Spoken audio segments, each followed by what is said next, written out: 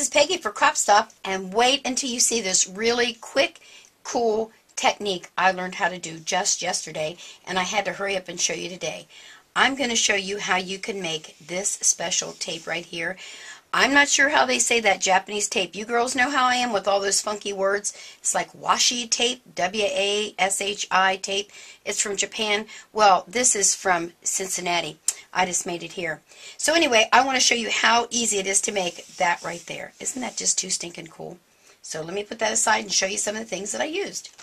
First of all, we are going to use some of our Scor-Tape. I forget what size this is. I think this is my 1-inch. Yeah, that's my 1-inch tape. Some tissue paper left over from Christmas wrapping.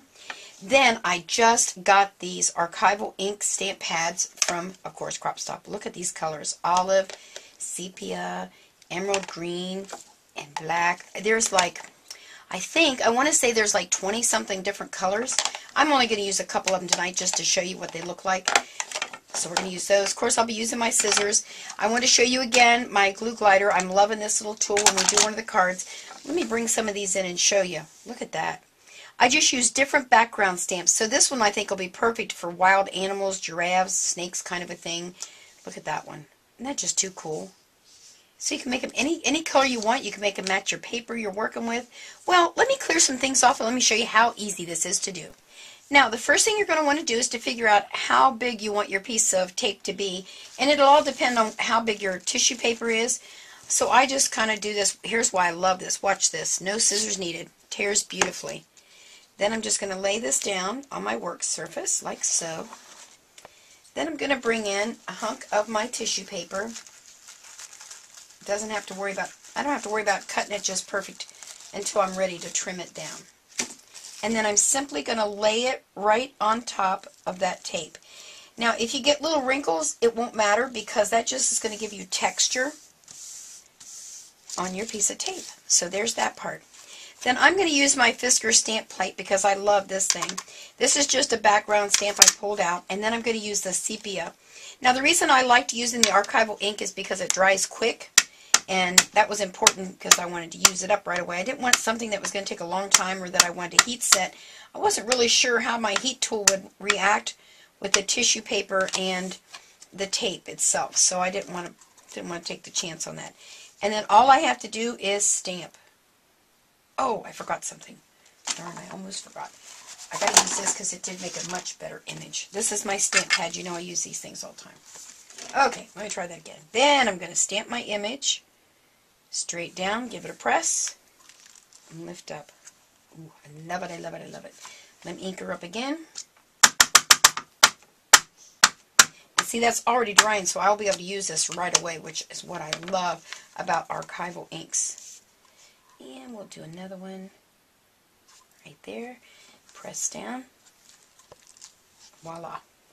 Now, I really should clean that off right away because otherwise it's going to mess up my stamp a little bit. That's all right.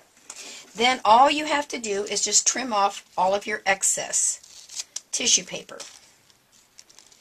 So let me do that real quick. Oh, I cut the tape. Darn. Didn't mean to do that.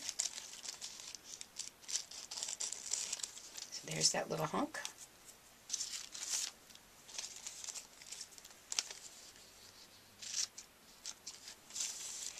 And we'll trim off this side real quick.